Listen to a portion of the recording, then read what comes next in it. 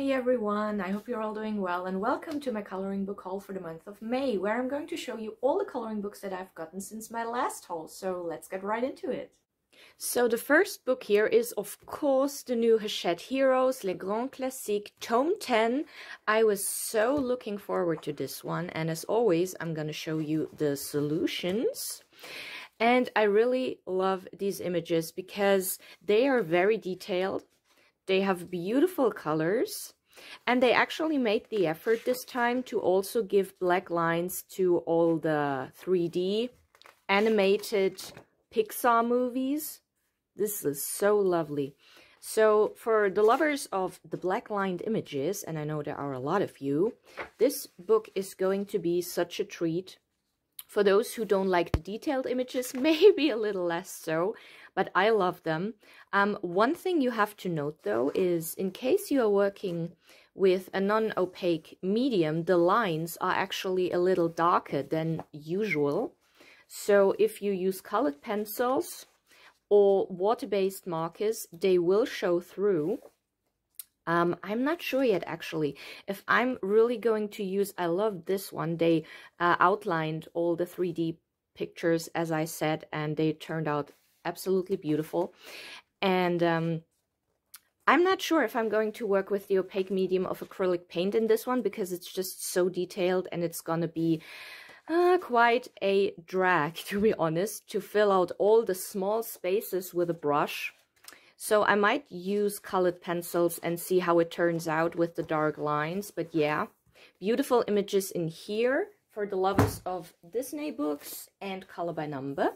And then I also got the Fleur one. This is full of flowers, same scheme, color by number with lines.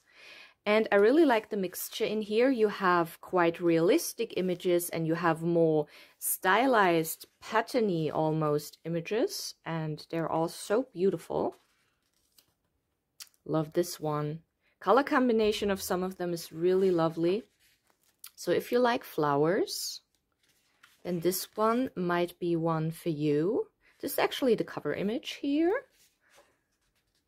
Really like it. Probably going to use, as the images are kind of, I mean, this one, wow, there's a lot of detail here, but most of the images are, in my opinion, pretty doable with acrylic paint and a brush. Love this one. I mean, I have pretty fine brushes, but it just takes forever to finish an image, especially depending on what kind of paint you're using, whether you have to apply another layer. I love this one. The color scheme of this one with all the purples, lovely. Also like this one with the cat. Really, really pretty images in here. Also like those fuchsias. Yeah. Lovely stuff in here. Fleur Coloriage Mystère by Hachette. And then I also got this small one, the Mandala et Rangoli Mystère. And I actually have the Mandala et Rangoli big one with the 100 images. And I expected doubles here. And I checked quickly. And I actually couldn't find any. So to me, it seems that these are 50 completely new images that you are not going to find in the bigger one. So if these types of images are something for you, I love this one. I love this one. They're so cute. Also, they integrated more animals and figures than in the big A4 sized one. Really like it. Really love the color schemes. I love this one. This looks beautifully pastel-y. Yeah, also these birds here are really nice, so I love these. This one particular, very pretty. So they added more animals to this one and also a couple of people. It's not just mandalas and patterns. So yeah, really like this one. Then, of course, I had to get the newest Camellia Angelkova 50 mythical miniatures. You have probably seen, if you like her stuff, a flip-through of this. A couple of people did flip-throughs, so I'm just going to show you real quick what to expect. As always, absolutely cute. I love this one. So cute. How many times can you say cute in one sentence? Oh, well. Okay, I'm going to stop. This is lovely. I haven't worked in the Camellia Angel Cova book for quite a long time, but yeah, the future holds many opportunities. Then I got this one, Cute Chibi Creature Coloring by Phoebe Im. Oh my god, this is so lovely. I had this on my Amazon wishlist for such a long time and just couldn't wait for the release. Her style is so cute and adorable. And all these funky animals are having fun. Very cute. I love the line work. I love the line variation. It gives a very 3D feel to the illustrations. And the paper is actually, it's not Amazon paper. It is better quality, so you can work with different mediums in here. It's single-sided, so alcohol marker base with colored pencil shading will probably be my preferred mediums in here. But yeah, Cute Chibi by Phoebe Im. I recommend if you like cute stuff. Then I got the newest Prachy the One Such Diva, the Pretty Flowers ceramic tiles, color by number. I have all the ceramic tile books. I think they're just lovely. They're wonderful, mindless coloring just to relax and wind down from a stressful day at work. And one difference though, the paper is not completely white as the other books. It's a little creamy, so we'll see how that will work with the alcohol markers. Very looking forward to working in that one. Then I also got the newest Such and Such Diva book, the Mosaic Art Landscapes. I haven't worked in a long time in these pixel books. I was really loving them when I started coloring, and then I kind of burned out. But I still love doing them occasionally. And what I like about this one is he actually gives you a black and white solution version. So you can actually pick which images to color first, if that's your thing. I will probably just work in order in this one, but yeah, very nice new addition. Then I also got the newest Belba one, the Stone Mosaic Animals, book 12. And if you know these books, you know the drill. It's these stone-shaped little mosaic shapes that you color. And I'm still working in the 50 black backgrounds one, but I love having more of these. And then I've gotten, I think, the 4 newest releases from AJ Quinnell. This is Amazonia. And this is a really interesting style. I think the first time they published it like that was in the insect one. And I think it looks really interesting and unique, and I like it. I hope they release more of this kind. So this is the Amazonia. Then we have the Yuno.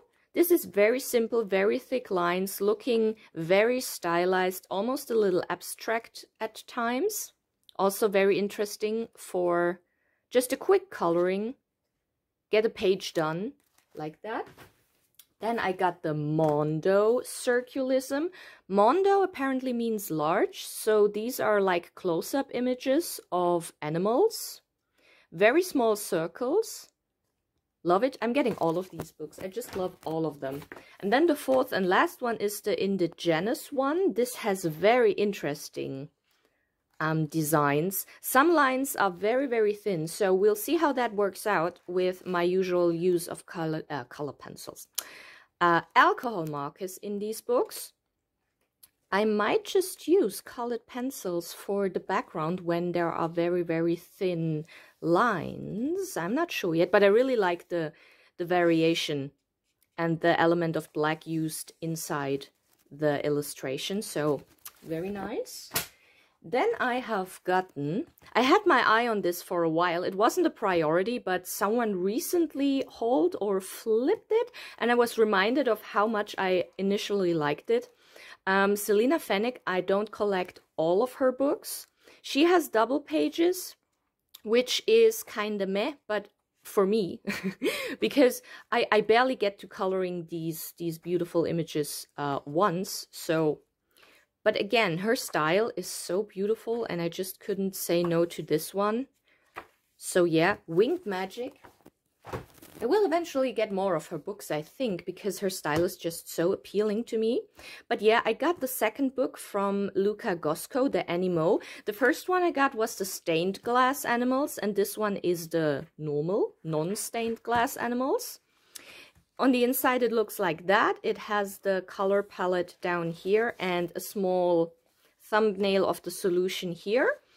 And you can work with alcohol markers in this one, or if you want to give it more of a painting look, even with acrylic paint. So yeah, I really loved the stained glass one, so I had to get that one.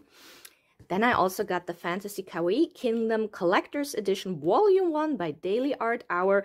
I had a couple of their books on my wish list. They weren't a priority, but I was really excited to see that they released the collection. And I love these cute little illustrations with the thick lines. They remind me of some of the RPGs I have been playing when I was younger.